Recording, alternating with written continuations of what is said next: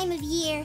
The costumes, the pumpkins, and, my fave, the treats. This year my family is doing Halloween at home, so we figured out a way to keep the treats flowing all night long. Finders, treaters. Huh?